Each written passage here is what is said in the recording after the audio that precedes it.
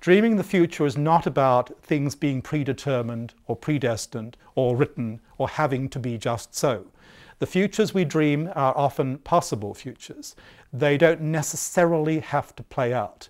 They fit within an order of probabilities which we can change according to our willingness to work with dream information and take appropriate action. So if I see a dream of disaster that I don't like, and I have any volition, any power to shape those events myself, if it involves my life, my choices, my ability to communicate with other people, and I don't like the dream, I might be able, by clarifying the dream message and taking appropriate action, I might be able to change the fulfillment of the dream. If I dream of an earthquake in California, I guess unless I have a very powerful relationship with the Earth Mother, I may not be able to prevent the earthquake. But I can change some things around the earthquake, even with an earthquake dream, if it's a literal earthquake. I can make the decision not to travel to the epicenter of the earthquake activity on the date I have dreamed. I can get an advisory to my friends who live in the area to keep them safe.